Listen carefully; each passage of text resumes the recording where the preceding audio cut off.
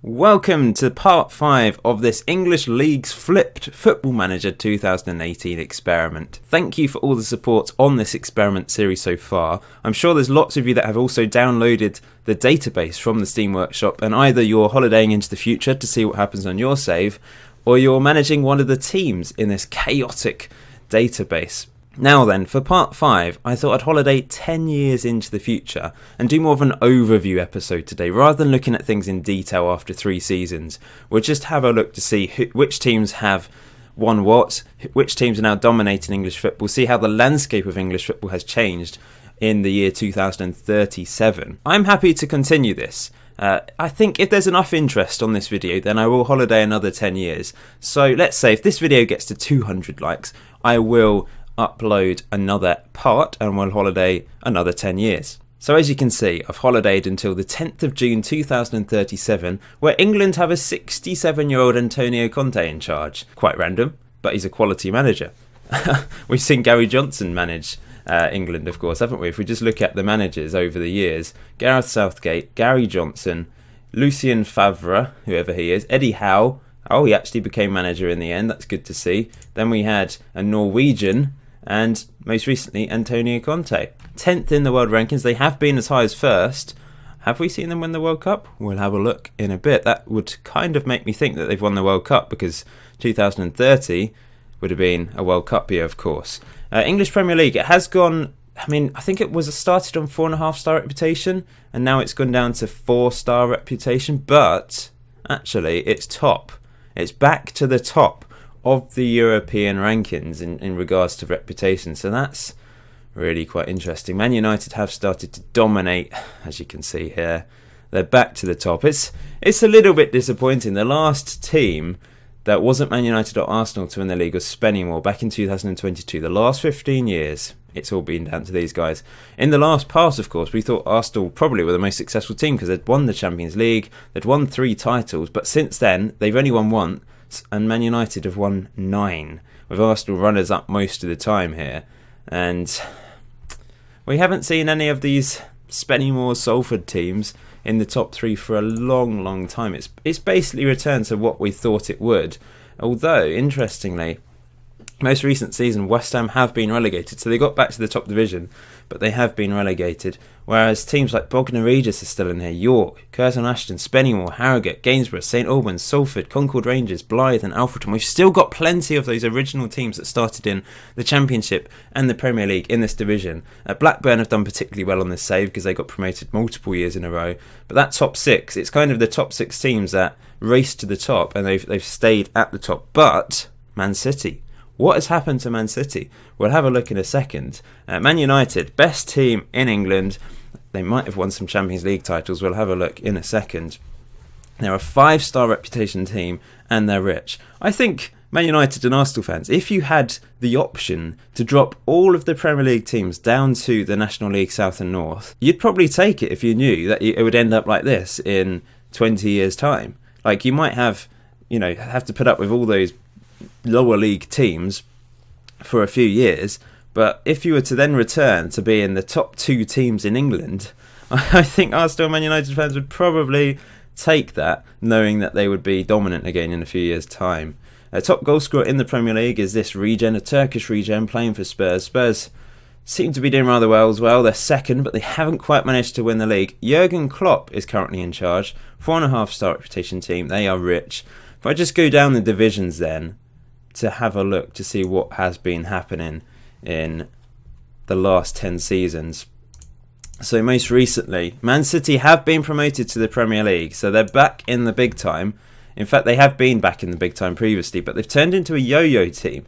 Remember, at one point, they yo-yoed between League 1 and 2. They then made progress, they got promoted to the Championship. It's just been very slow progress for them over the years. And they finally did manage to get back to the Premier League, relegated straight away, promoted straight away, survived, relegated, promoted again. So it's been a topsy-turvy journey for them. They've only got a 3-star reputation, national reputation. They're not known on the world scene anymore. Perhaps they don't have many worldwide supporters now. They are rich though. And interestingly, they've got West Ham's Edmilson Fernandez as manager, 41 years old now. That really is quite random.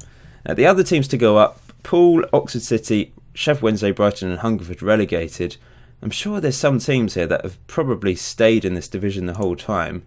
Possibly Truro. They've been a yo-yo team between the Premier League and Championship. There must be... North Ferriby. They've been in the Championship since 2022-23 season. They've got Tyrone Mings in charge. There's some real-life Premier League teams in here with Leicester, Newcastle, Bournemouth. Have they ever been promoted, Newcastle? No. They were actually relegated to League One at one point, but they've never managed to get back to the top flight. Crystal Palace finally got back to the Championship. Took them a long time, as you can see here, but now they seem to be stuck in the Championship. Leicester City were promoted for one season, but they've been in the Championship ever since. Let's just look at the past winners so we can have a look to see who's been promoted. So these are the winners of the Championship over the last few years, runners-up and the playoff winners. Down to League One then, where Crewe Alexandra are promoted as champions. It really is random now. All the teams are mixed up. We've got some real-life National League teams in the top few divisions. We've got some real-life Championship and Premier League teams all muddled up everywhere. It's quite amazing. Like Middlesbrough have just been promoted along with Bristol City from League One. Coventry, Exeter, Wrexham and Wigan relegated to League Two. But we've got Derby County stuck in this division, Brentford, Nottingham Forest. No real-life Premier League teams there, I don't think. I think most of them have got to the top two divisions now. Let's just look at the most recent winners then. As you can see there, East Thurrock won it in 2027-28.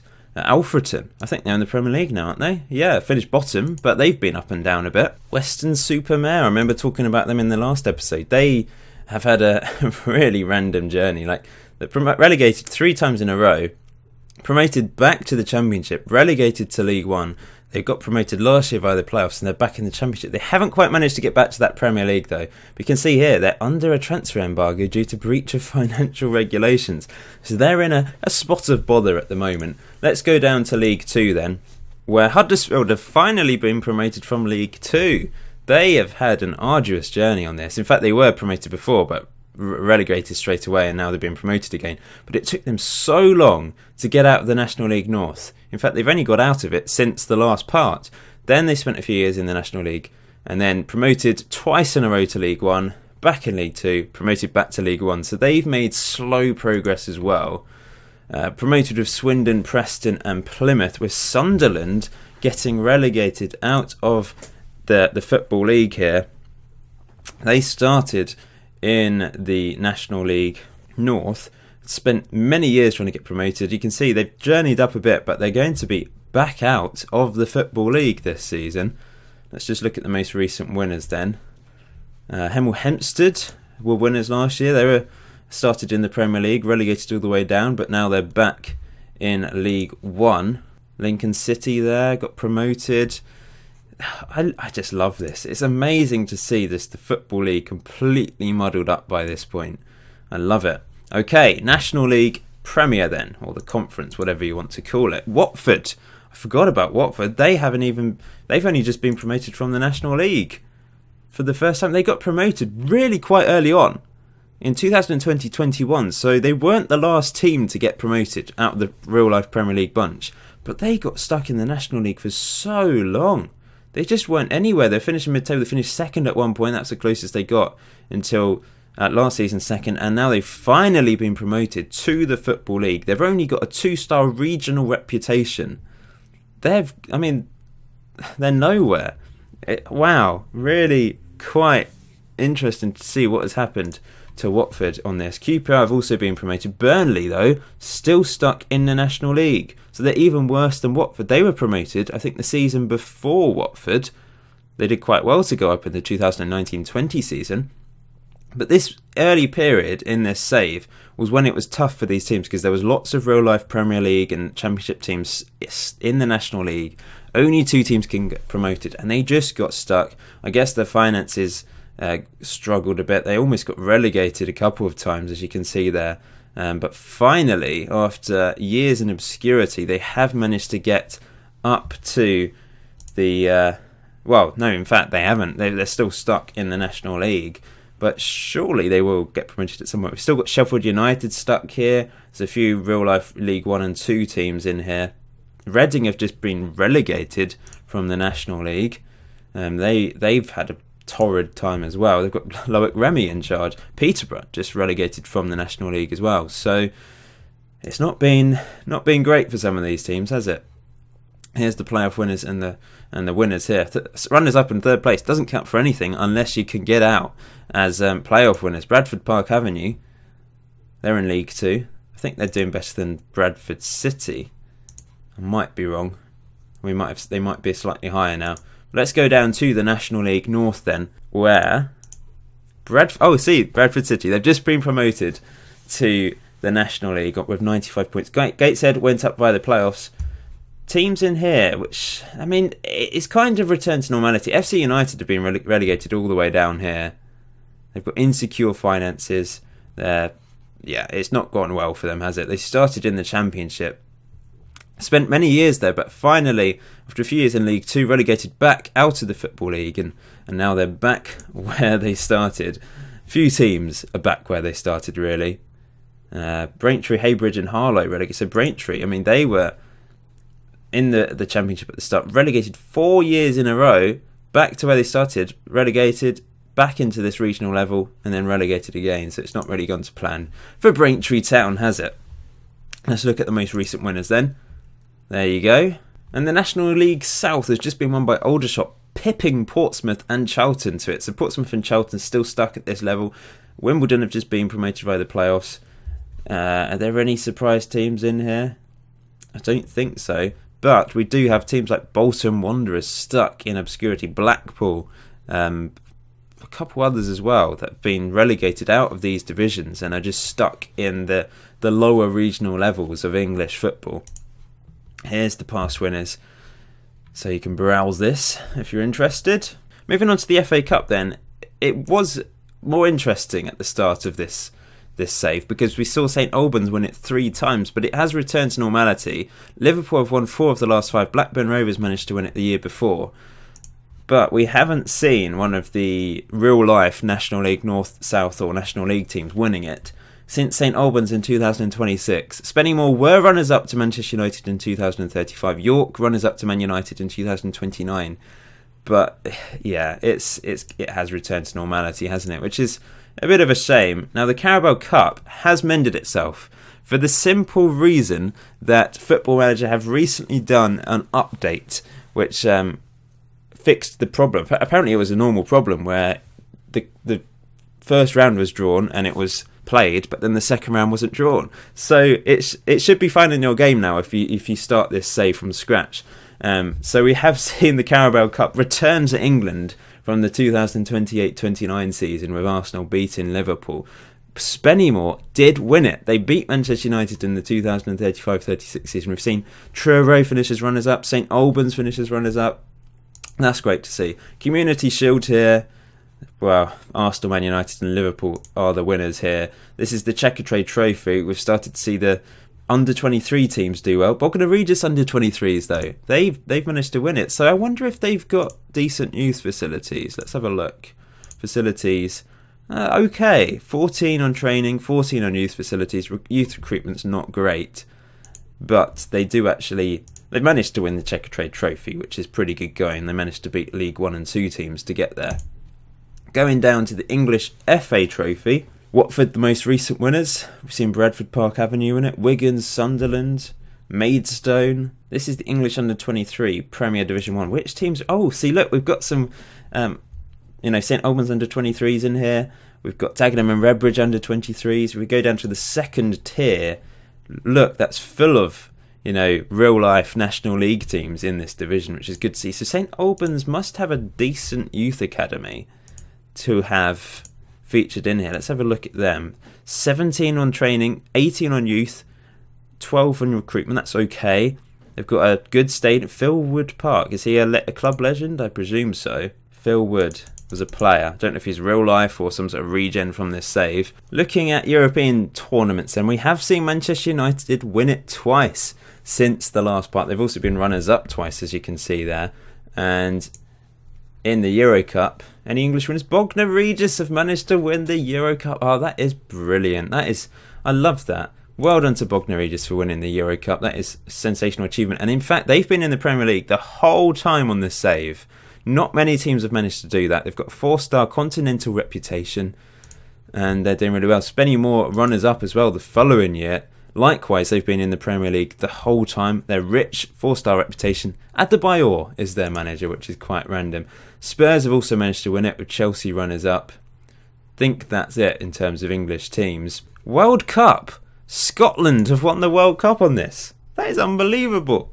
I mean, we saw England win it in 2030. That's kind of to be expected. Sweden runners-up again. They've done really well, but really unusual winners on this. Brazil, Sweden, Spain, England and Scotland beating Japan at the Chinese 2034 World Cup. That is incredible. I just want to have it. I mean, this isn't related to anything we've done, but that is pretty unbelievable that they've managed to do. They won 3-2 in the final. What a final that is. They're 28th in the world rankings. They've dropped off. But at one point, they must have had a really good team 3 years ago to go and win the World Cup. I mean, Scottish people, you're dreaming, aren't you? If that ever happens, that would be, wow, some party. And the Euros, well, Spain have dominated this tournament, as you can see, winning it 3 years in a row. England runners up twice, and Holland most recently managed to beat Italy. I thought we'd have a look at World Player of the Year, just to see if there's any unusual players in here from like our teams. I kind of doubt there is, but I'm just going to whiz up quickly and have a look along to see if there's anyone. I mean, at this point, there's still real-life players. Coutinho won it at the age of 32, as you can see there. Thomas Lemar and Dybala's second there. Lemar won it again. And there's the first region. I think Kevin Dennis still going. I mean, if there was like a Spennymoor player in there, that would be amazing to see. But it doesn't look like there is, unfortunately. I'm guessing it's the same for all of these other ones as well. A World Golden Ball. But maybe Footballer of the Year. I mean, World Team of the Year, sorry. There might be someone featuring. If I just scroll back, I might not spot someone. If you do, stick it in the comment section below. Anything I don't spot, just stick it in the comment section below, because I don't spot everything when I'm trying to multitask.